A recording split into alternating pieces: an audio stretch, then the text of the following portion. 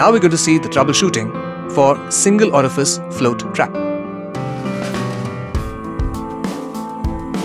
The troubleshooting is divided into three major points: no discharging at all, not discharging enough condensate, and leaking steam. First, we will see not discharging condensate at all. To check the same, first check the trap installation.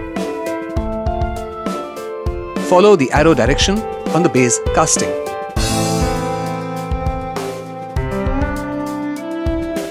The orientation of the trap will always be horizontal, parallel to the ground. Also check for strainer blockage, which will be installed before the trap. Check whether the differential pressure is suitable for the working condition.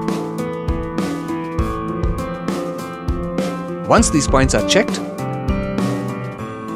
open the trap to check the valve and seat assembly.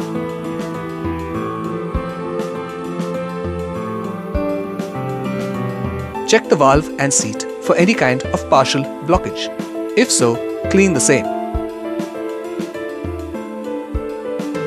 Once this is checked, check the steam lock release and set the SLR accordingly. SLR should be kept cracked open. The second category is not discharging enough condensate. To check this, check the process parameters. Check whether any additional back pressure is acting on the float trap.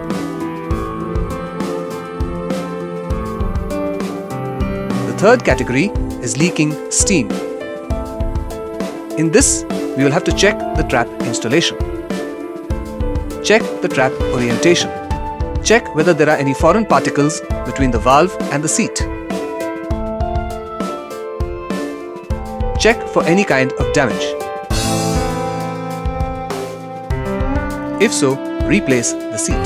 This is how one troubleshoots the single orifice float trap.